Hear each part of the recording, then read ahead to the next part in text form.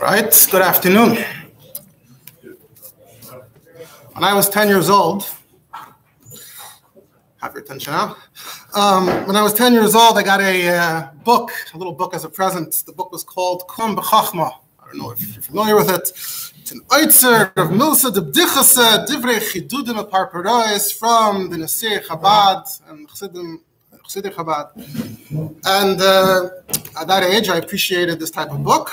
And among the Vertelach in this book, that's still stuck in my head until now, is something b'shem the well-known Chassid Rav Manes Friedman.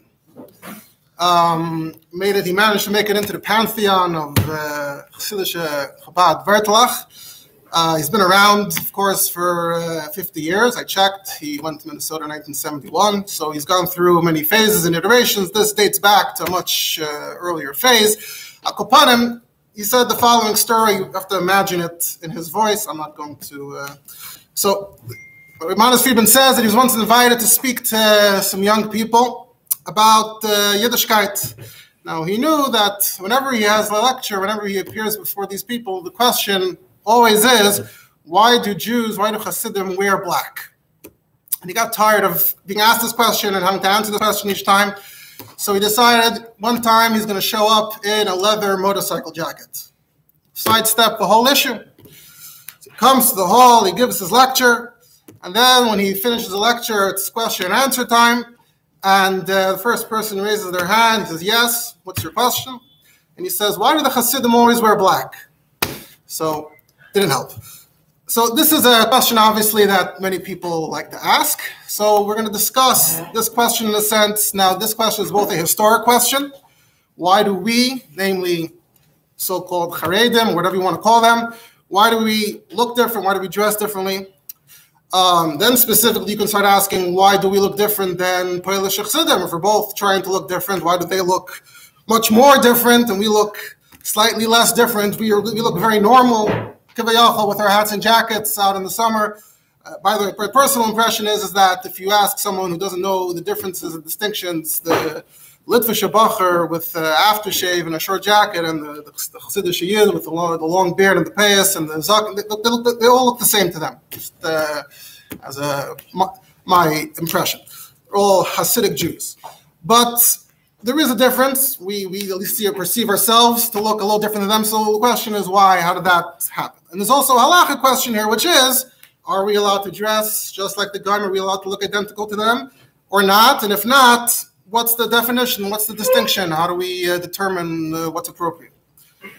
And the answer to all those questions is in one word, or more exact in two words, Gzeiras HaMalbushim. Gzeiras HaMalbushim, in a nutshell, is that Tsar Nikolai in the Russian Empire in the 1840s decided that the Jews need to update and upgrade their appearance, how they look, and we can thank him, quote unquote, for the repercussions of that decree till this very day. Now, the decree was actually not only for men, it was also for women. And in fact, the reason that I ended up choosing and landing on this topic today is as a result of this new sefer that just arrived this week, Charles Chuvas Mahari, Rabbi Yosef Tumarkin of Kremenchuk. It was put out by two young light, Min Chachamim, a Keddishir that I know a bit. So in Siman Daled, there's a discussion between the Rabbanim at that time about a special hairnet or something of that sort for women to wear in the mikveh, and whether it's okay or not. And what's the pshat? So in the footnote, they explain that until then, Yiddish women in all these countries used to shave their head completely after chasana. So in fact, for those familiar with the fact that other communities still do that, instead of asking why they do that, the real question is also, again, why are we different? Because apparently the minhag was once universally in these countries that women up to the Okay, no, we're talking about the Eastern European culture that we come from, and the women up till that point all shave their heads after the chasana, and one of the reasons being presumably for the mikveh, just makes it easier. And then this gzeira came along, and they had hair. So now there's new shilas. They're tabling in the mikveh. The hair might float up. It's more difficult. They weren't used to having to take that into account. So that's how with this new problem, so they're looking for new solutions, and that's how they ended up with this discussion. If you can use a hairnet made of hair, and it's not a problem, not a chatzitza, and it's not a this, not a that. These tshuvas were actually first printed in a sefer called Tshuvas Maharish, and then was reprinted in Yad L'Torah Tzemach Tzedek of Eretz Yisrael, and then again here in this new sefer. So if you look at the end of Rabbi Yosef Tamarkin, who was arguing that it's a good idea, so he writes, Al Kopanim, Eich She'iyeh, you please let me know why you think otherwise. Where does it say, Shalei Titpa Lechatchila Afilu B'chutei Seir, Afilu Mishum Chumra Ba'alma? And he says, and anyway, I want you, he says, the opposite, you're so concerned about this, wearing this. What about the opposite chashash? He says, I asked, I asked the mikveh ladies, they say, they can't really see this in the dark. It's not hard for them to tell what's going on with the hair. What they do see is that because the women are aware that now they have a problem with their hair, so they're bending down extra. You're not supposed to really do that.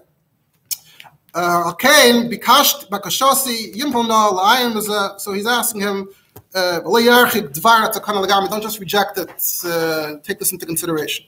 The response of Rabbi Shulmar and Yavitz of Kremen Shuk, which is also printed in here, so he responds on the halachic issues, and then he writes at the end that he took the concern seriously. He also looked into it. He says, I sent my wife, the Rebbetzin, his Rebbetzin, and I sent Eishas HaMufle, Reb Isaac Gurari.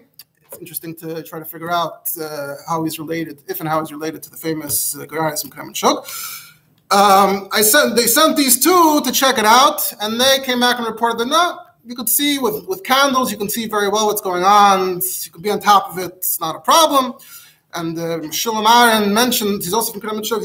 He mentions about Venesinner and Abim. At this point, we have a lot of men who are also growing longer hair, and everyone gets a chanetza. You figure out how to go to the mikveh without creating new problems from your new solution. And that's how that was the spark to discuss this opinion. That's on the woman front.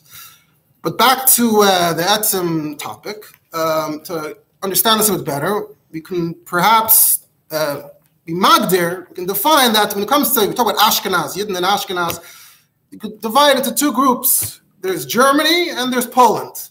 Of course, there are other countries in Europe, Italy, Holland, but they don't represent Ashkenaz. So in Germany, it seems that they were always a little bit more up to date. We already mentioned, we're speaking about like Baimer and Svira and the Mercedes, about even late Rishonim seemingly touching their beards. And they also seem to generally have dressed more closely to the way the Goyim dressed. And even the Charedim, the Frum Yidden kept on updating over time. As time went on, they also updated along with the times to whatever extent. In Poland was the most regressive. So they were mamish dressing as old-fashioned and as out of character with the population as possible.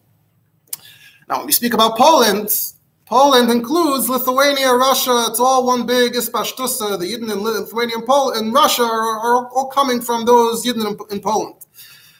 And if you look, you can start going further back. Before the Alter Rebbe, it's not even clear that anyone even recognized that there was any distinction between these groups of Yidden, that they're even seen as different. By the time of the Alter Rebbe, of course, you already have a certain distinction between a Litvak and a this and a that, but that's more about learning and personality and outlook. But it seems that at that time, everyone still looked pretty much the same. Of course, nothing to do with Chassidim and Misnagdim either. And so it was a very, very, very ancient-looking get-up, the way the coat looked, and the pants, chas v'shalom, not full, long pants. The shoes were different. Of course, the payas were long, were big. The beards were full and long. The streimlach, the head coverings, could be there were still some distinctions regionally, but geographically, but overall, whatever hats people were wearing looked very old. They had big yarmulkes back then. Now, like the yarmulkes we have today, even the most verfrumte Haredi today, is yarmulke is still considered like a small yarmulke compared to the big square yarmulkes that surrounded their entire head. You could still see in pictures from 100 years ago. And only so. I'm sorry. Those days before 1840, so all the Yidden look different than everyone else. Yeah, that's what we're saying. Right. Yeah. And all the Yidden within themselves look the same. In Poland, Lithuania, Russia, yes. What about Germany? Germany was different. So we're making a distinction between Germany and countries in that area, Bohemia, Moravia. That's one category, and then you have Poland, Lithuania, Russia. That's what we're talking about. The German Jews look more like the Goyim throughout the generations. Okay. Only someone who was getting a little kalia, someone who was becoming a little life declared, so then he might have voluntarily started changing his clothing to look more like the Deutschen, to look more like a German Jew. That's the status quo till we arrive at the time of the Tzemach Tzedek and the Gzeira. Now, the Gzeira itself, I don't know how familiar, if at all you are, but even if you're not really familiar, I'm sure you've heard tidbits. So, for example, it's the famous Ma'aseh of the Bill Paracher and the Payas and the tailor, right? It's in Shmos V'Sipurim, Falakan. In a nutshell, Bill was in Babraisk, and there was the Gzeira to cut the Payas, and you went on the street, the police would grab you and cut the Payas. One time, Bill went on the street, and an officer stopped him and wanted to cut his Payas. Bill was covering his Payas. It was a fight, it was a struggle, and then this tailor passes by, and he sees what's going on, and he actually had a relationship with the officers. He sold them clothing, and when he saw Reb Hill is mamish, inside the police is mamish thrashing him, so he started screaming, "Let him go, leave him alone. He's a holy Jew." And the officer let go, and Reb Hill was very happy that his payas were saved. And he told the tailor, "I promise you that you'll be b'mchitzasi." And then the story continues of how b'derech pala the tailor ended up being buried next to Reb Hill, even though no one else knew to be mekayim this seirah. Of course, there's a separate discussion about the length of payas, and even if the payas aren't long, the payas could also be big and bushy, which you see as well. So even if you're avoiding mixing with the beard, depending on how you understand the Arizal, but you still have big payas in other ways. There's another thing you see in the Chassidic Jews about the hats. The idea that you're supposed to see the sky, because until then people didn't wear hats at all. They wore these big yarmulkes, and that was the hat. The yarmulke itself was almost the size of a hat, or sometimes it's called a mitznefes.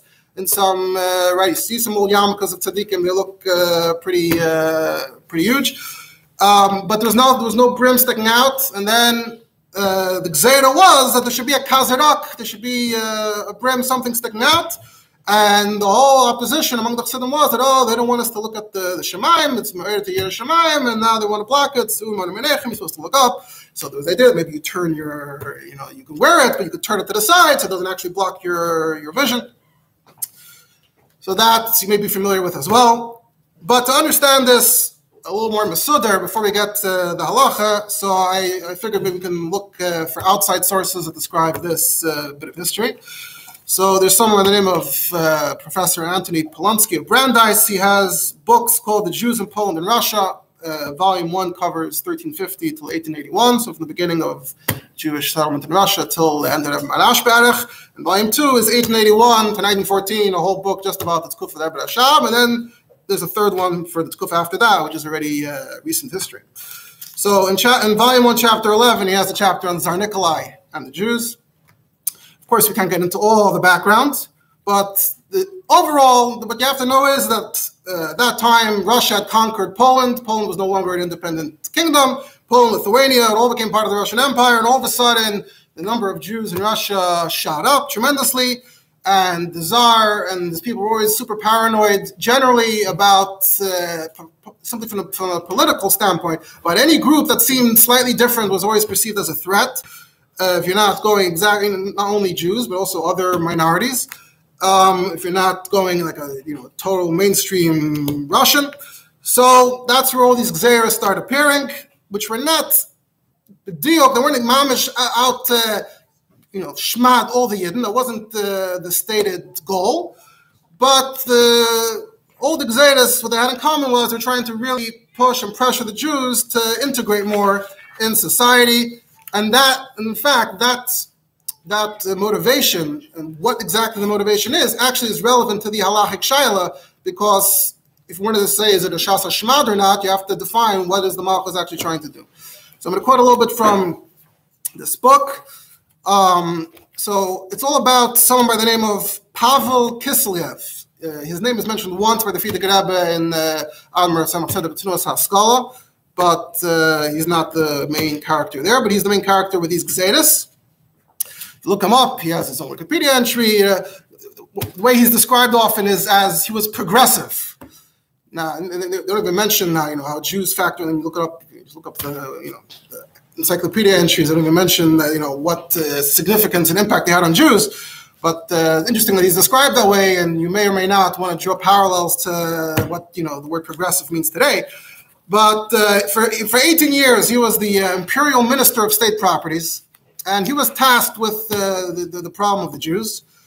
So in 1840, in Taf Reish, there's a memo he gave to the emperor on the ordering of the Jewish nation in Russia.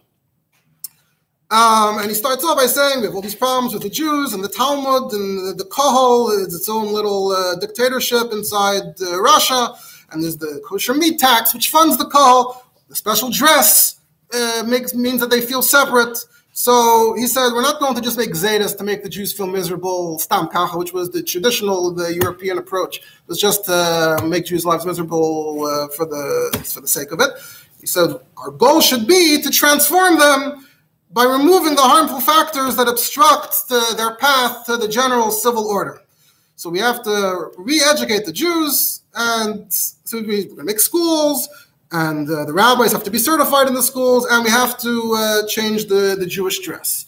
Then further on page 382 and on, so they legislated in accordance with Kislev's recommendation to ban specific forms of Jewish dress, to reduce the separateness of the Jews, and they felt also economically they'll be more integrated that way.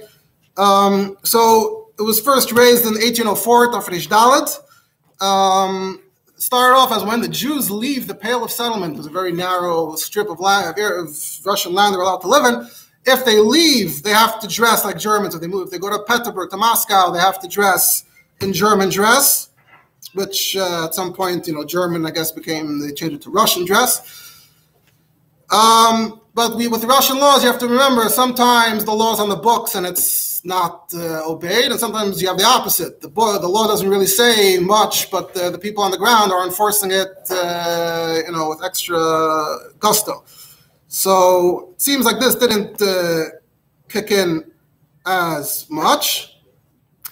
And then, as time went on, 1804 is Tafkuf Samach Dalet. So that's when it started. In the time of Alter Rebbe already, Rabbi Mezhebush writes to the Alter Rebbe, but I know you traveled to these big cities. Does that mean that you dressed in a Goyish way when you went to those cities? That was that much earlier. But then in the 1840s, I don't know if that's negate to dressing like Goyim, but that's negate to dressing fancy. Yeah.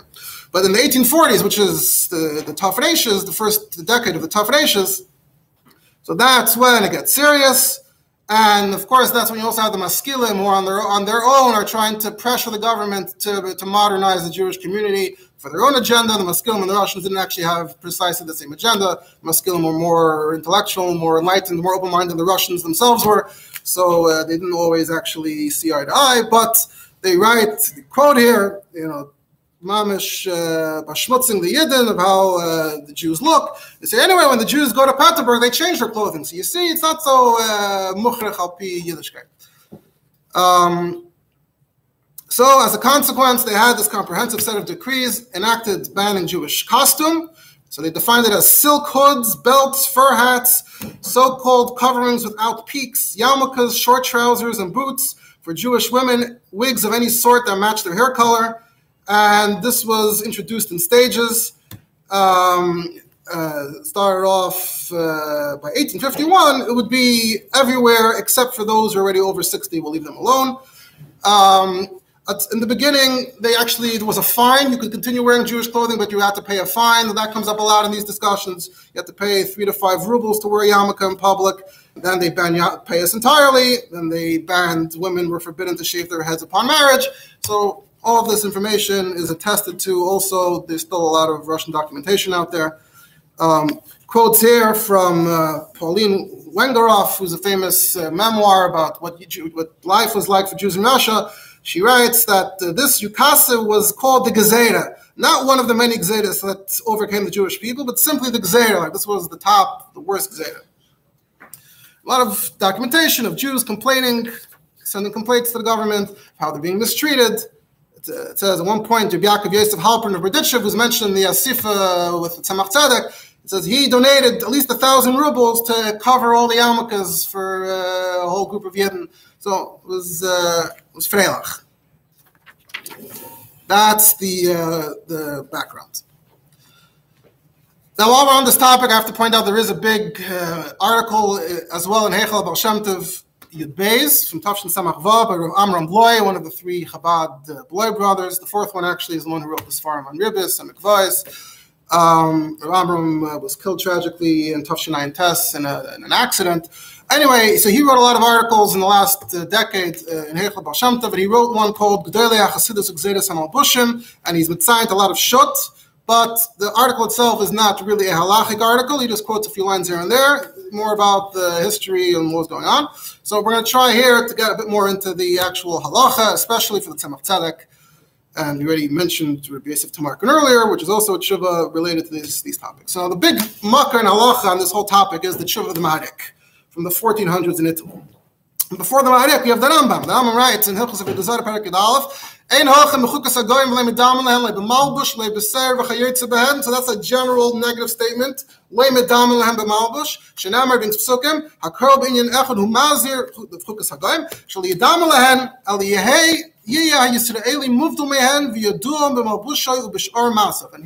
is like a general positive statement.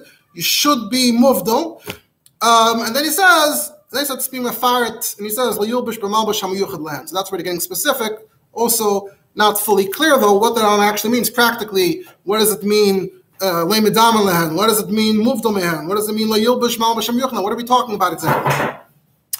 So the big major text on this is the Maharik, and I once gave a shiur that focused on the Maharik mainly, and here we're just going to quote the highlights. So the Maharik was in Italy during the time it's called the Renaissance. That means that there's a certain openness between the Jews and the non-Jews, etc., which may have influenced this question.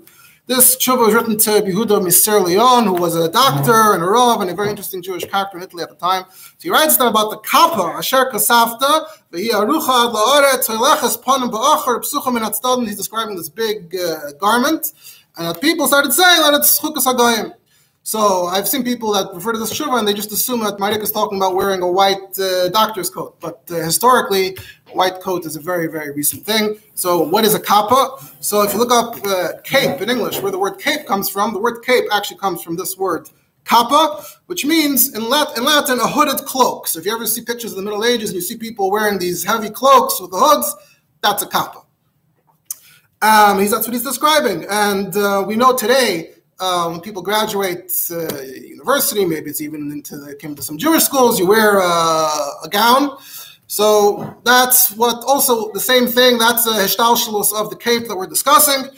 There's a long history, but Kolel University started off as education for the monks in the monasteries, and the cape may have been more like a monk's clothing, but then the university evolved and there were secular degrees you could get that didn't have to be religious, and they also used to wear these capes as once you graduated, that's what you got to wear. Maharik doesn't address that whole background. So in this case, there's a Yid who studied medicine, and he wants to wear the kappa now because that shows that he graduated. And then there's the machab. People are saying, you're wearing a cape, that's a goyish thing. So some have suggested that the person asking the question was Yehuda Mister Leon himself, because not only did he have a doctorate in medicine, and Italy is famous for the fact that while all the countries in Europe banned Jews from higher education, Italy did allow, at least in Padua, I don't know about anywhere else, but Jews were allowed to attend and get a degree. And in fact, Jews from Eastern Europe who wanted a degree in medicine would actually travel to Italy. We're talking about Maharik now, till the time of Ebed Hashab. There were still young men who went to Padua to get a degree because you still couldn't get one in Russia or the nearby countries. When? 1400s. This is like the 1460s around. So this should be Yehuda. Not only did he have a doctorate, he even got permission to issue doctorates to other people, to other Jews. So he was a very important guy. So it makes sense that he was probably the one asking the question. And Maharik is asking, okay, so is this a problem or not? It comes from a Goyish background. So he says, Ani daiti that chukas hagoyim. Chukas is the word chayk. And chayk, he says, we can compare it to the chukim in the Torah.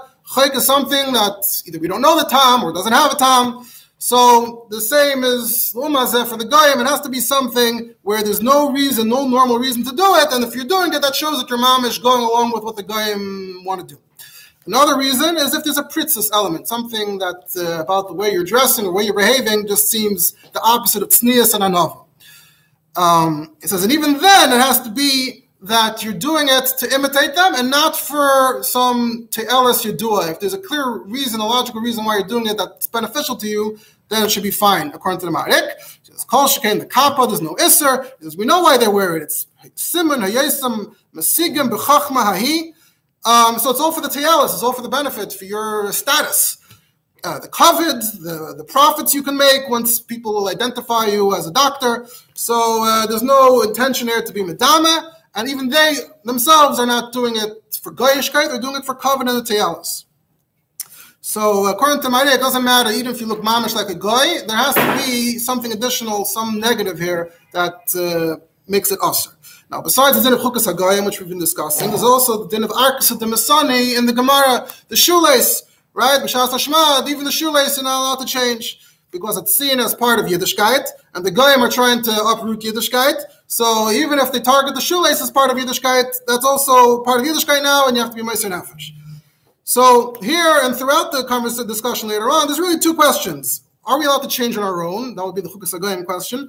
And then, even if, let's say, maybe it's not so bad, but what if the Goyim, what if there is something associated with Jewish behavior, and the Goyim want to change it, do we have to be Meiser Nefesh now? But there's still a lot in common, and usually if you're being Meiser Nefesh, it means there's some association with Yiddishkeit, so maybe we can learn something from Arkas of the Masani about Chukas HaGoyim. So he says, I'm just quoting highlights, he says, that in the Rishonim and Ashkenaz, they wrote that then it's us of Arsa. But if you on your own want to go undercover, you don't want to be recognized as a Jew, this is quoting from Germany, from the Rabbi Peretz, Hagoyis, and the Smak, and Maram, going Lubesh Bigday Nachri Shikoyin Rei, Oilesnag Bedover Shaloye Nicker Mutter. What's a Rei? So it's referring to some kind of striped clothing. And it's interesting to look into that whole piece of history. It seems like the Yidden in Germany at that time, they looked a little different, but they also, if they're on the road, if they felt like they're in an unsafe situation, they like to switch their clothing to even more goyish-looking clothing so as to not arouse, to draw attention. I saw in other sources that say that when they were on the road, they would wear high boots, and when they felt safe, they used to wear regular shoes, and a lot of other interesting sources like that from then. So they discussed if it was mutter, and that was what they were saying. Like Arks of the Masan is only a problem if they're making you, but if you on your own want to go undercover, it's fine. So that's something Marik quotes as part of a point he's making. Then the Radik turns directly to the topic of Arks of the Masani, which sounds like that we're just wearing different shoelaces just for the sake of it. And he says, no, fakert. As Rashi says in Sanhedrin, derech hagoyim likshar derech kach. V'derech Yisrael likshar derech acher. Kigoyin, Rashi adds, sheyesh tzad yahadas bedavar. V'derech Yisrael yes snuim. So afilu shinei zeh she'en ka mitzvah ela shinim en haga ba'alma yekalish as Hashem yis'ala b'fnei Yisrael chaverei. So he says, fakert, you see here it says, lies snuim. So that means the opposite. The goyish shoelaces, there's some pritzes in their shoelaces. Not stam, it's arbitrary that we just happen to have different shoelaces. If otherwise, it should have said so. So if the guy just say, change your buttons or something, there shouldn't be a problem if there's no significance to that. Even the Ref, who writes clearly that the Yidden Dafka wore black shoelaces and the Goyim Dafka wore red, Yishleimar that the problem was Dafka with the red. Red is a problem, it's a problematic color. We know from other places to avoid the color red. But if the Goyim were wearing black shoelaces, we could also wear black shoelaces. It's not that we're always doing a different color, Badafka. He mentions that till today, the Jews in Italy, that's one thing, their Nizar says that we don't wear red. Even though someone pointed out that the kappa itself and all the color drawings we have is actually bright red. So it's a little hard to understand how that fits. But he says we avoid red. We have the Gemara in Brachas, the woman was wearing red, he ripped it off. But stam colors shouldn't be a problem. So from here also, he wants to prove that it has to be pritzis, not just looking different for the sake of being different. What about the Rambam? The Rambam said, so that sounds like we should actively strive to look different. So he says, no, look at the Hemshech. He says, the Pshita that I'll call upon him, that we have to be different no matter what. That's not what the Rambam, no, it can't be. Vadai, that only Malbash Hamayuchad Lahem, meaning there's something that's very unique about it, and the Jews already have said, okay, Mishum Tznius, we're not wearing that. And that is something, has to be some kind of national garb, some kind of national costume. It's machmas geyusan, connected with their identity as a nation. Aval hakapa hazois, which isn't identified with a nation, with goyim. It's the chachamim, epnei chachmasan. It's not a goyish clothing, it's a smart man's clothing. Happens to be that all the smart people until now are goyim, but it's for smart people. So, and even a goy, a stam goy can't wear it if you're not a chacham. You can't just impersonate one. So I heard in France, even the Chacham don't wear it there. Pshita, that's not the Malbash Hamayuchad that Rambam was talking about. So Mela, that's how he understands the Rambam. So he's limiting the Rambam very, very much over here. And then after this whole thing, he reveals that, by the way, this is actually Negeya to all the Jews in Italy. He says, V'yafek savtem, that if we actually go with this shita, that there's a problem with the kappa, then Yitztarech HaYisrael L'shanas Malbush. So we're all in trouble here in Italy, because in Italy they're also a lot more advanced in how they dressed. The Dersha Kulei Chayev was that. We're all in trouble. We're all bad news. She'en Adam B'der Hazeh Shel Yilbish Levush Hadayim Levush Skeneyim or Levush Yaldein. Either we look like the old Italians or like the young Italians, but we all look like them. So you're going to be Aser Mashinogu Kol Yisrael B'Pumbi. You realize what you're saying. You realize you're starting up with everyone here. You don't want to say that, right? So there's no chiyuv to look different at all. Just don't wear malbash miyuchad. So for sure the kappa is fine. Then the Marit keeps on going through other stories in Chazal where Jews look like goyim look like Yidden. There's a lot of stories in Chazal that touch on this and what you can try to extrapolate from there. While he's making a point about one of those Mekaydas, he does say, maybe Taka, the only thing that was different was the shoes. I feel the tsuris haman olim l'rabbeinu tam, which is a text there that the dafka you should wear different shoelaces. Maybe if they did feel they have to be different, maybe all you need is one little change in your shoe. It says the chola pirushim pshito shle ola das anamam lemeshi yitztarach l'shanis kol malbushim. To him, it's unthinkable that the Rambam would have meant that you should have to change all your malbushim. Who moved up in Yisrael, the ein tzarach yeser. Some distinction. It's not even clear though. He makes that point. It's not even clear that that's his real opinion because elsewhere he seemed to be saying klal ve'ikar. That was just like l'shita schach. Elsewhere he writes. No matter what, and even if the guy is wearing the most normal clothing, you have to do the opposite, to the right, to the left. So that's how he phrases what the other people, the other camp is saying, and he thinks that's ridiculous. That's what he's trying to debunk. In that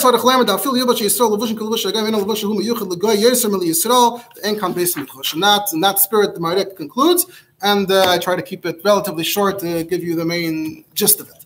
Now, if you look in Shulchan Aruch, it's here today as Siman Kuf Ayin Ches, which is pretty close to Hilchos Ribos, and I'm sure you probably know that the reason why Hilchos Ribos is here is because the Torah was talking only about Ribos to a Goy. The context here was Dinim relating to Goyim, and then the Torah said, once I mentioned the Dinim of Goyim, so while we're at it, then he goes into the rest of Hilchos Ribos, so it's the Siman Kuf Ayins.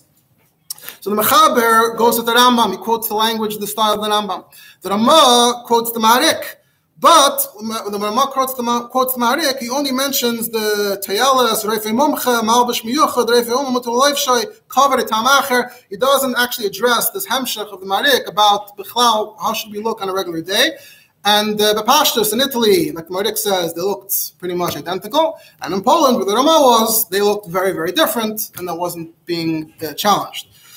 So now we arrive at the time of the Tzemach Tzedek. Now in the Shut of the Tzemach Tzedek and Siman Tzedek and Tzedek Aleph, there are two Shuvas on this topic. There's also like a Hashmata that was, the Rebbe printed in the Miluim, it's in Siman Shin now. There's also a letter that was publicized by Rebbe Levin, not a halachic letter, but relating to the history. Now these Shuvas are not written so clearly, And in Heichal Baal Shem Tov, he mentions, I think also in the Haaretz, that Tzemach Tzedek mentioned that the Tzemach Tzedek, Rav Makairis, that say that Tzemach Tzedek felt that he was being surveilled. He felt like he was under surveillance constantly. And for that reason, when he wrote about the Yom of Goyim, even to himself, he imposed self-censorship. So the Tzemach Tzedek writes Akum instead of a Goy or a Avodah, even in his own Tzisviyat Kodesh, Chassidus and Halacha, and it was because of that sense. So that's probably why also these letters are not fully, clear. But it's once you understand what they're about, it's pretty clear. One is about the question of Chukas HaGoyim, and one is about the question of Mesiras Nefesh for Arks of the Misani. Now, many people quote from these Tzemach Tzedeks as if the Tzemach Tzedek decided that this taka no problem. But if you actually are ma'ayin in the tshuva, and I'm not sure how many have actually done that, you'll see that not so fast. So it's important to go through the Tzemach Tzedek, so I'll try in the time we have to go through Siman Tzadik Aleph first. So first the Tzemach Tzedek discusses the Gemara and Sanhedrin about Chukas HaGoyim, about a Sayef, Misa Sayef. It says over there that they did the Sayef Kederech Shehamalchus Oisen. The Gemara says, what about Chukas HaGoyim? And Chachamim say, it says Sayef in the Torah, we got it from the Torah, we didn't get it from them. So from this Gemara is mashma more that even something like Sayef, which isn't very normal to just chop a person's head off in the normal way, it sounds like from the Gemara that if not for the Pasuk, because the Goyim did it that way, we would have to do it differently. So that's a Gemara that seems to expand the Isra Chukas HaGoyim. Then someone quotes a Ran in Sanhedrin. The Ran says, no, it's all about Avodah Zarah. It has to be linked to the derech of Avodah Zarah. And his big marker is from Mesachos Avodah Zarah, where it talks about Surfin al Malachim, burning the possessions of the king. And the Gemara also says, what about Chukas HaGoyim? And the Gemara says, Lav Chuki. We're not, why you don't call everything a chayk just because the Goyim do something?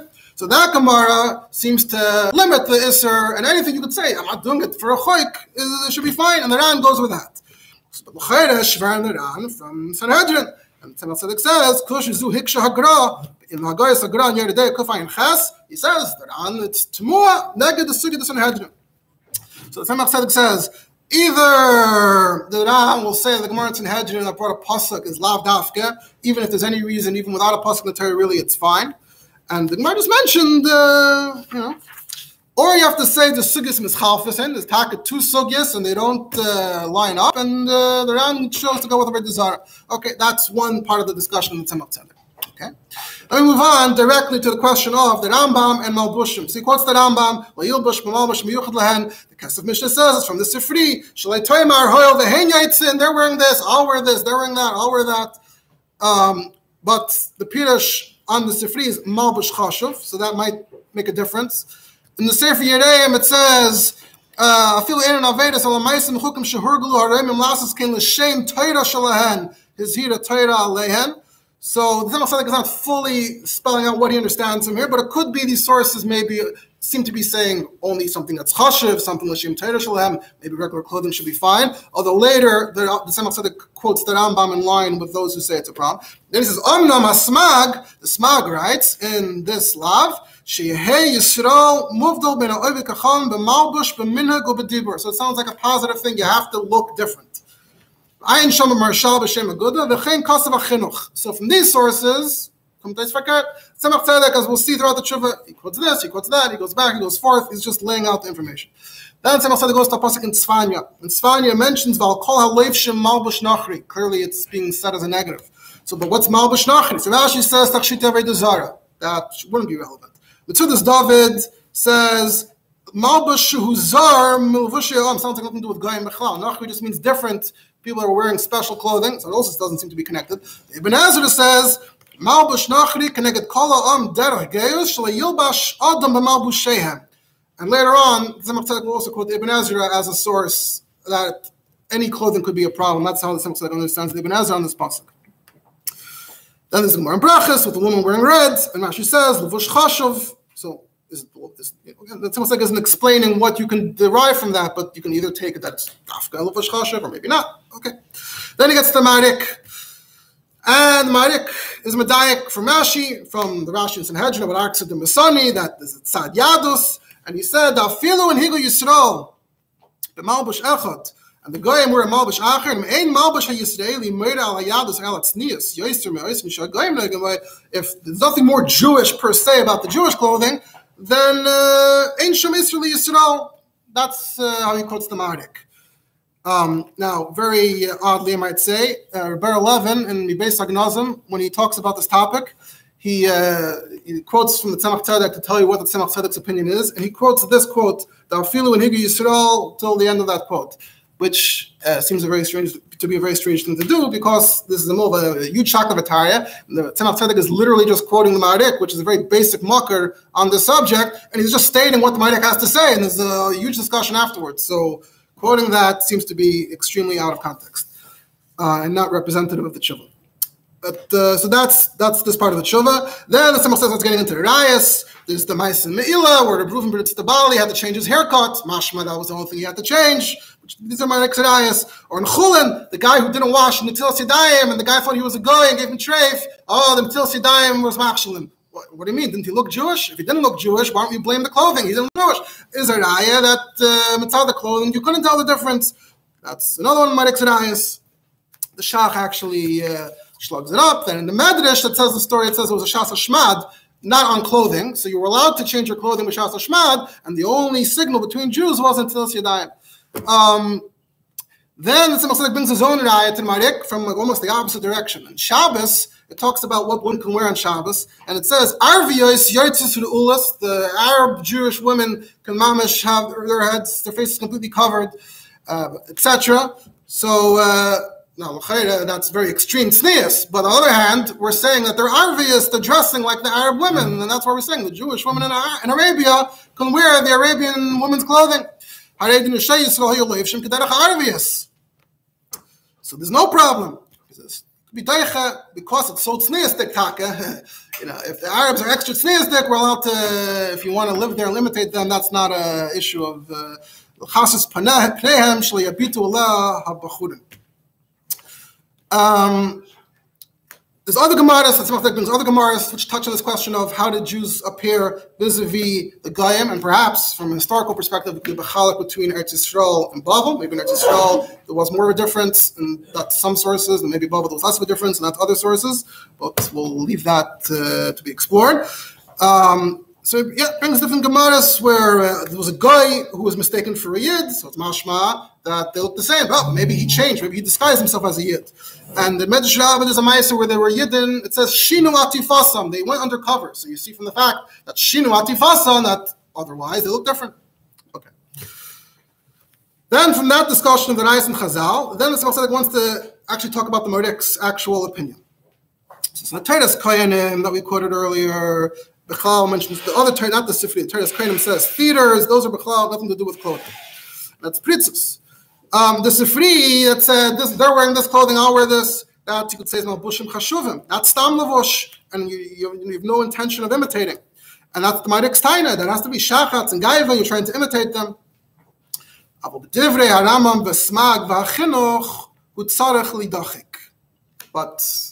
when it comes to Ram, the Smag, and the Chinuch, they are, even though the Marik claim the Ram doesn't say that, and the Smag and the Chinuch are even, Smag and the Chinuch are even more explicit, it seems pretty clear they are saying you simply have to look different.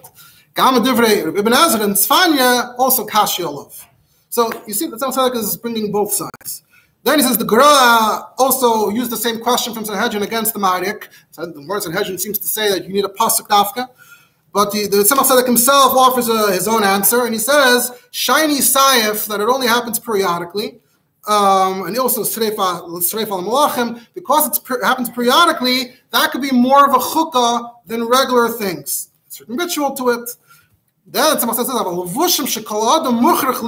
says, I'll call upon him, actually, you have to be dressed somehow. Ain't shaykh l'kreis chukkah. Maybe the Marik will say that that's not a chayk. You have to be dressed. Like shaykh l'kreis chukkah, there's extra things. You have extras, a chop, something like that. That wasn't necessary. That could be a chukkah. But to dress yourself in the morning, whatever you dress yourself in, you could say according to Marik, that is fine. Bushma pshutim shalei sagi b'lav hachi ishleimar ein ze inyan klal chukesayim elam ken yesh behem pritzes. Now, in Amram Bloy's article, he quotes from this paragraph, from this passage, and he claims this represents that Tzemach Tzedek's maskana. But if you are following here, the Tzemach Tzedek was going back and forth, and he's speaking L'shita Say of the Maharik, and he's saying L'shita Say of the Maharik, this is how he's going to answer it. What's the next paragraph? V'afal pikein l'divrei haRambam v'asmag v'Ibn Ezra hu aser kiven the tzarach sheyeh Yisrael muvdo, that you do have to just look different no matter what. And even from the Ran, he wants a medayek. So that's why those who claim that Tzemach Tzedek was maskana was such and such, that does not seem to be a fair representation. It also brings very original raya. It says in Kedoshim, "Va'avla eschem in ha'amim." Now, it has to be Havdalah. What's Havdalah? He says in Shabbos we say Hamavd Mekadosh L'Chayil. There's also Havdalah. What do we do on Shabbos? We wear different clothing. So you see from here that in order for there to be Havdalah, there has to be different clothing, just like on Shabbos the weekday. So Va'avla min ha'amim yidin tegoyim. Then he reverts back to the Marik side. Could be there's another raya to the Marik, because Rashi by Arts of the Misani, Rashi said. Then he added, mitzvah minhag. So Rashi himself is saying that there's no mitzvah to do this regularly. So that means there isn't a lav b'chukei seim. If it was a lav b'chukei seim on a regular day to wear the shoelaces, then the Rashi should have said it is a mitzvah. Rashi said it's not. Only b'shas hashmad, when there's some link to Yiddishkeit. So there's a level, according to Marik, you could say there's a level between having to wear it all the time, but b'shas hashmad, when there's an association, then you have to be meiser nefesh. But then the Tzemach Tzedek himself says that the Marik saying that it was only the red shoelaces, ish demitzei, Rabbeinu Tam says, fakar, even if the shoelaces are black. Now it's not really l'chayr ish demitzei, because Marik did mention Rabbeinu Tam in that quote that I quoted, where he was saying that maybe taka, you have to change something, maybe it could just be one small thing, which is a sort that Tzemach Tzedek B'chlal doesn't mention here at all. They did it. Maybe it could just be one small thing. Other Rabbanim at the time did mention that. So in that context, he did mention Rabbeinu Tam. But otherwise, the Marik didn't mention it. Tzemach Tzedek was like, the Rabbeinu Tam says that even if it is chayres, you do have to be different. And still Rashi says that it's not a mitzvah. So it could be that there's two things. There's a certain mitzvah, and then there's things that's not a mitzvah, but you still have to be makbar on it, even shlei b'shas hashma. B'shas hashma, you have to be meiser nefesh. And then the Tzemach Tzedek concludes that, by the way, in the Shil, this is a whole different pshat in Arkasa. That's something to do with how the Welt understands it. It has to do with Avodah Zarah. Arkasa was something to do with Avodah Zarah. We're not getting into that right now. And that's how the Tzemach Tzedek concludes without a clear maskana. So overall, the Tzemach Tzedek was explaining both sides. B'chol would also be magdir more as a reshima rather than a tshuva. Reshima means the Tzemach Tzedek was just working through the information, working it out for himself. So, and I pointed out in two places where people are appear to simply quote things from this tshuva out of context to misrepresent the spirit of the tshuva, because the last thing, after he quoted the Marik, he said,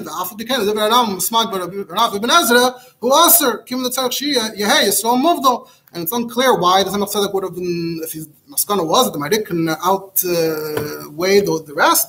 And B'chlal, we know historically in Poland, right, they didn't work taka always makbid. Unlike Italy, they didn't follow the Marik in that. We could discuss that more.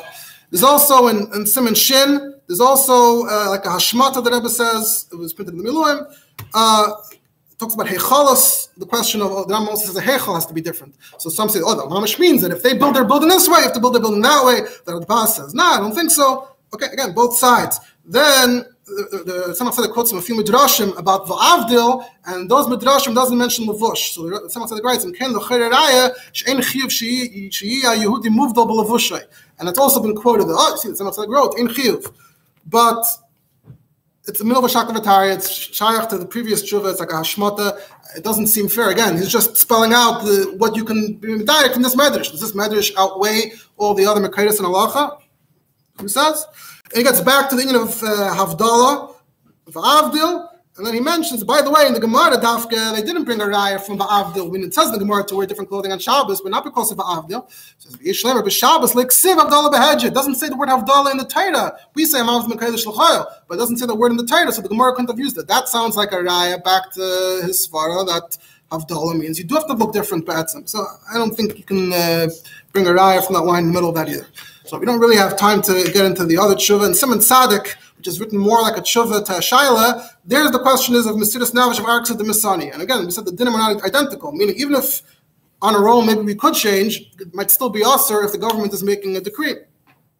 So he gets into the whole discussion of in Sanhedrin, Esther Perhesia, so there's two things in the Gemara. Karka Oilam, she's passive, so she's not being over the Aveda, that's why it's okay. The other one is that it's Lahanos Atzmai. So Tzemach Tzedek asks, what about in Ksubis, where it says that they made a Gzeira, that to ball a Tafsir, and the Gemara says, what's the problem? Tell them that it's fine. Like Sakana here. Tell them that it's okay, you're allowed to. And L'chayr over here, there is Hanos Atzmai.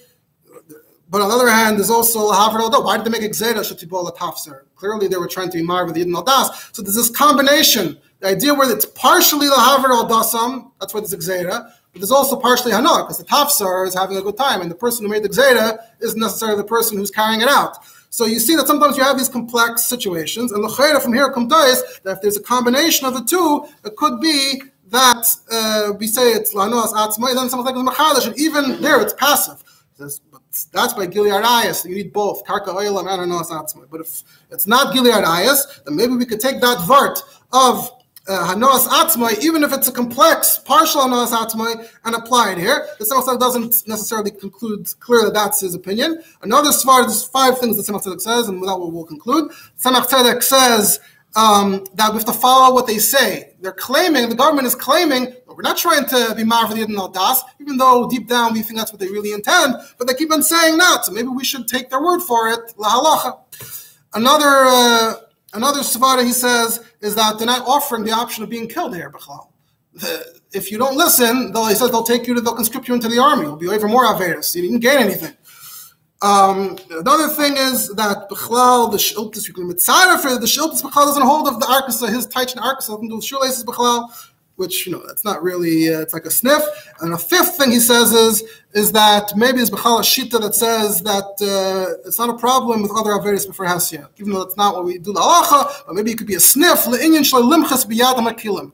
You read the whole tshuva in its entirety, it sounds like Vait Tzemach isn't very convinced by his own svaras, and that line at the end, le'inyan shlei limchas b'yad ha'makilim, a sniff. Maybe the main reason Taka was the middle, that there's no choice really. Like, we would love to be killed, which is not the greatest argument to say that Tzemach Tzedek holds that it's mutter. That Tzemach Tzedek is saying, of course if we can get killed, we will get killed, but we can't get killed, we're just being forced.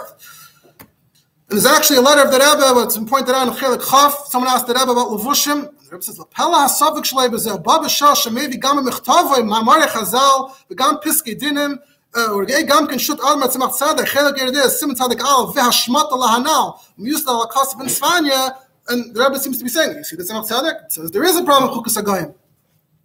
And in some places, it only mentions beard and payas and not lavush, because it's an extra thing. Besides lavush, there's also beard and payas.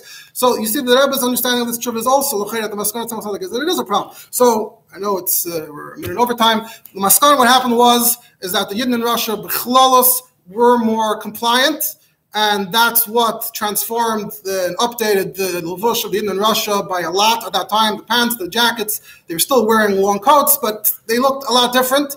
In Poland, you had the Chedush Yerim, the Ger Rebbe said, Yoharik Vayaver, that's a whole chapter in its own. So in Poland, they resisted it a lot more, or as soon as they were able to switch back, they switched back. And in Russia, not so much. And then, of course, there were more things along the way. And then when Chabad moved from Russia to America, so the American boys were already dressing like Americans, so the Russian Bachrim already started dressing like the Americans. So the attitude changed that, we still, like the Rebbe says, we're still trying to look different to some extent, but the takeaway was that, we're not, whether Tzemach Tzedek said so or not, other Chabad Rabbanim, which you don't have time to get into, maybe a different time, they said, as long as you look slightly different in some way, another way, obviously today we still look very different than everyone around us, so L'sikum, like I said, we try to look different. We do seemingly hold of chukas hagayim, etc. Whether or not there is exera, but we're not dafka looking to keep it exactly the way it was. Mashenkin in Poland, they try to actually, that's why you have some the mamish wear, the short pants and the coats, etc., etc. All right. Well, the lapel, so we read it to